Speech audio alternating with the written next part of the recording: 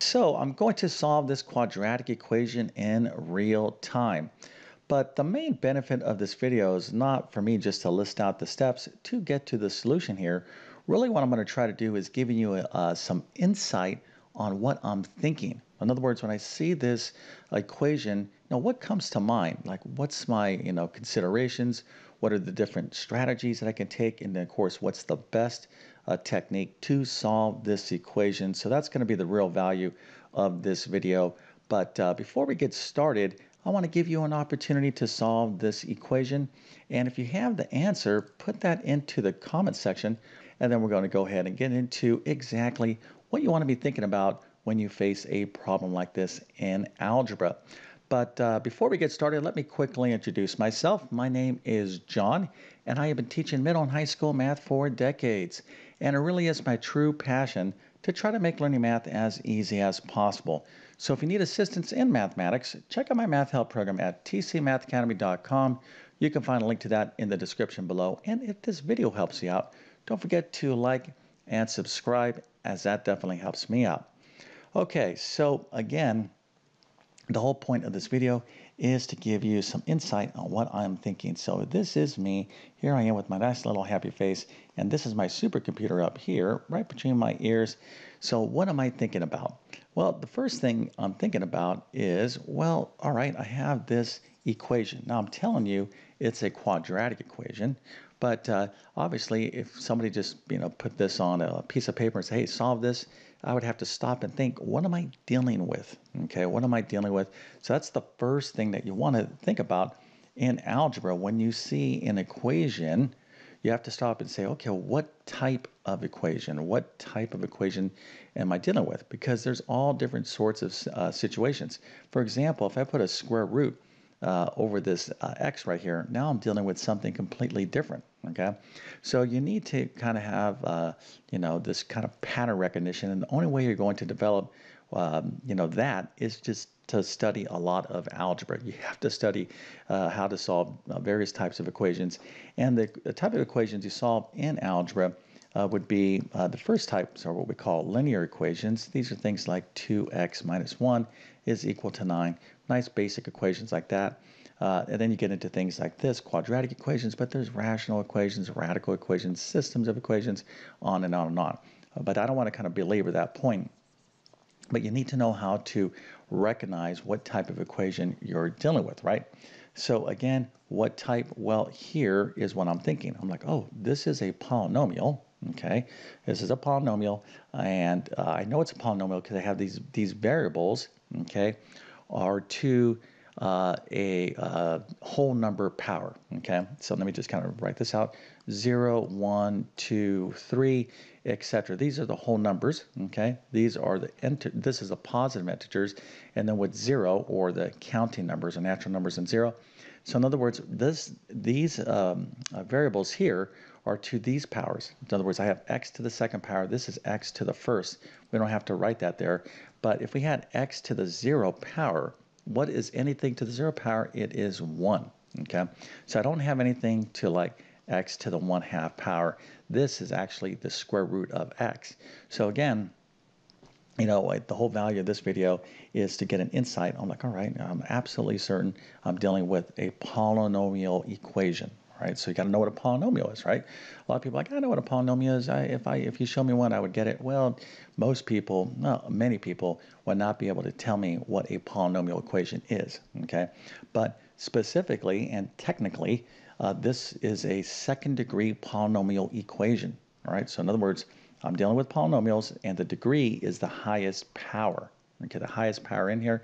Again, there's a 1 right here, but we don't write a 1. In other words, if you have x is equal to 5, we don't say x to the first is equal to 5, but it's implied that you understand that there is a 1 there. So this is a second degree polynomial equation, okay, and it is a quadratic trinomial. Quadratic trinomial. This is a quadratic. Quadratic refers to a second degree polynomial equation. Now sometimes you can have quadratic equations that are like this: x squared is equal to 4. But in this particular case, we have this center, this middle term x. So we have like something like x squared plus x is equal to 4. And that complicates our situation a bit. And this right here is what we call a trinomial because there's three terms.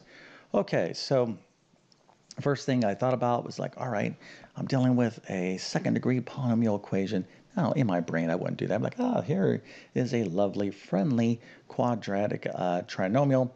So that's the first thing. I know when I'm dealing with a quadratic equation. Now, what I need to think about is, all right, I got to put my quadratic equation thinking cap on. And what does that mean? Well, I have to start thinking about what do I know about quadratic equations. The first thing that comes to mind is the following. There's always two solutions to quadratic equations, always, okay?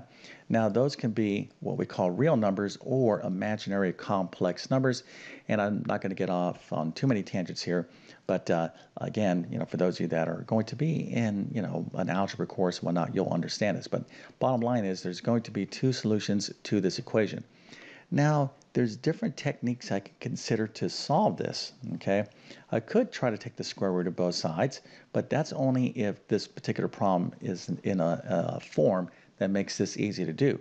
I also could try to factor, and if none of that works, I can always use what we call the quadratic formula to solve this, and I could even use this thing called completing the square. So I have all these different options in terms of tools to get to the solution, and I know I'm going to have two solutions. Okay, so again, I'm giving you an insight on what I'm thinking about. I'm like, all right, I got two solutions here. So now, what is the best technique to solve this? Well, there is another thing that comes into play here. I have this quadratic trinomial written in what we call standard form. This is the highest to lowest power right here. So we have our x squared here, we have our x to the first here, and then we have our number here, and it's equal to 0. It's equal to 0. And that is really very, very important to do when you're dealing with a quadratic trinomial. Okay, you want to set all this stuff equal to 0. And you want to do that for two reasons, okay? One, if we could factor this, okay, if we can factor this, then this is going to be very, very easy to solve. So for example, let's suppose I have x plus 2 times x minus 3 is equal to 0. Okay, let's say these are factors of some trinomial. Now, if you don't know how to factor, you absolutely must know how to factor in algebra. It's probably the number one skill that students struggle with that end up causing them to fail, okay? So you got to learn how to factor. But let's suppose I had two factors here. Now, what is this saying? Okay, well, this is a factor. This is something being multiplied by something else. So if I said, hey, I have two numbers here. I have something being multiplied by something else, but the answer is 0. Okay, I have two numbers. I multiply them together, and the answer is 0. What does that tell you about one of the numbers? Okay, well, one of the numbers must be 0, or maybe both of the numbers is 0, because the only way you're going to get a product equal to 0 is one of these has to be equal to 0, right? And this is an illustration of what we call the zero product property, okay, which is it's one of the easiest approaches, the best approach to solve polynomial equations is to try to get the factors, because if this thing times this thing is 0, then one of these things or both of these things are equal to 0. So we would just simply take each factor and set it equal to 0 and solve, okay? So here this would be x is equal to -2, and here this would be x is equal to 3, and then we're done. Okay, we have our two solutions to this quadratic equation. So anytime you see a quadratic trinomial and it's set equal to 0, you want to be thinking, can I factor this? Can you factor this? And so you want to attempt to factor a quadratic trinomial. Okay. Now some of you who know the quadratic formula, which is x equals minus b plus or minus the square root of b squared minus 4ac all over 2a. Do not run to this the quadratic formula, excuse me. Don't run to the quadratic formula as your first option, because this is going to be a lot of number crunching. Now, this is your last resort, and it's awesome, and it will get you the solution, but we want to be effective in terms of how we want to solve this problem. So we want to see if we can factor this. Now, this particular type of quadratic trinomial, I refer to these types as case 1. Okay, there's another type, case 2. Now, a case 1 trinomial is where this trinomial, written in standard form, highest to lowest power, the leading coefficient, the number in front of the x squared term, is 1. Okay, so this is a case 1 situation. If you have a number other than 1, like let's say 4, okay, this would be a case 2. Now, the procedure to factor a case 2 is a little bit different than case 1, and there's different techniques you can use to factor these quadratic trinomials, but I am going to show you a super duper easy way to factor a quadratic trinomial if it's factorable. In other words, if I said factor 18, you were like, oh, okay, let me see, 2 times 9. All right, factor 17. You were like, oh, that's just 1 times 17. This is prime. Well, guess what? These quadratic trinomials can be prime. All right, so we don't really know if they're factorable, but we need to attempt to factor them. And let me show you a super easy way to factor these quadratic trinomials if they're factorable. Okay, and I like to teach this method because a lot of students just struggle with factoring, and this is again an easy kind of direct approach. All right, so what you're going to do is you're going to take this 1 and you're just going to multiply it by this last number. Of course, that's just going to be negative 20, right? 1 times negative 20, negative 20. All right, so we're going to write that over here. And now we're going to start thinking of factors, of all the factors of negative 20. Okay, so I'm just going to show you how to do this. It's going to be 1 and 20, 1, 20, 2 and 10. You'll see what I'm doing here in a second. And for those of you that know how to factor, that's great. But for those of you that are struggling, you may want to learn this technique. Okay, so here's all the factors of negative 20. Now you're saying, wait, hold on here. Isn't, this is a negative number, but you got all these positive numbers? Well, I'm not done yet. So this would be negative 1 times 20 is negative 20, or positive 1 times negative 20, or a negative 2 times 10, or a positive 2 times a negative 10, or a negative 4 times 5, or 4 times negative 5. So when you're doing this technique, just write down all these factors in pairs. Okay, so you just start with 1, you kind of increase like so. Now these are all the factors of negative 20. Now what does this have to do with anything? Well, what we want to do is look for the pair of factors such that when we add them up, we get this center coefficient. So right here, what do I have? I have a positive 1x. I'm looking for a positive 1.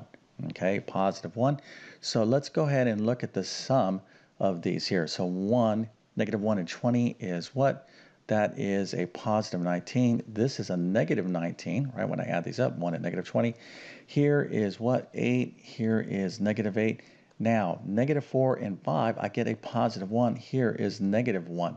So which pair of factors gives me a positive 1 when I add them up? The sum right here is these, negative 4 and 5. So what does that tell me? Well, those are the factors, okay? So here, let me go ahead and just show you this real quick. When I factor this trinomial, okay, and you have to have some awareness of factoring. If you're like completely lost here, you're like, you got me totally confused, Mr. YouTube Math Man. Well, it's just an indication that you need to, study more algebra, okay? But hopefully most of you out there are familiar with what I'm doing. So here, when we factor this quadratic trinomial, we're going to have the factors of 1x squared or x squared. We have an x here and an x here. So the question is, what goes here and here? Okay, well, we just got the answer.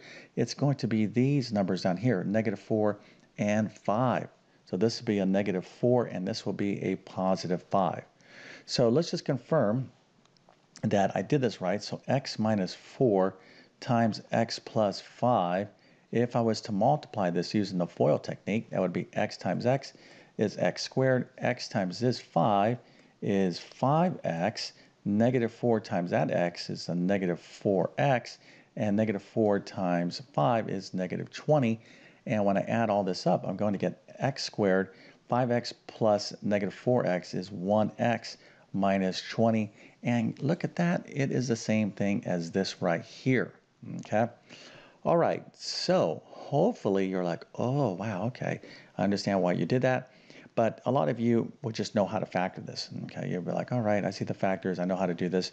But for those of you again that are struggling in factoring, particularly trinomials, you're going to want to know this technique. Now I went over it very quickly, but if you want to know more, check out my Algebra 1 course, excuse me, and you'll find full instruction on factoring, and you'll be a factoring expert by the time you finish my instruction.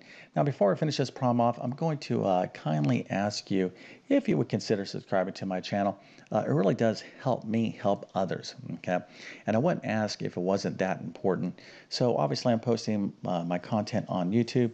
I absolutely am grateful for this platform because I look at it as my virtual classroom, and I'm trying to get as many people into my classroom that are interested in math or really just need help in mathematics, okay? Because I don't want anyone to give up on themselves when it comes to math. That is absolutely unnecessary. So if you would consider subscribing, and if you're going to do that, you might as well hit that notification bell to get my latest content as well. Thank you so much. Now let's go ahead and finish up this problem. Okay, so now that we know that we can factor this, or we have our factors, x minus 4 times x plus 5 is equal to 0. So I'm thinking, oh wow, great, fantastic. I was able to factor this, so we can use the zero product property to get our solution. So we're going to set each factor equal to 0 and solve for the respective, solve these respective equations. So this would be x is equal to 4, that's one solution, and this would be x is equal to negative 5, that is the other solution. Okay, so again, in terms of level of difficulty, this problem, I would say, would be like a 3 out of 10, okay? There's going to be much more challenging quadratic equations that you're going to have to know how to solve. But, the whole point of this video is to, give you some insight on the things you need to be thinking about, okay, in algebra.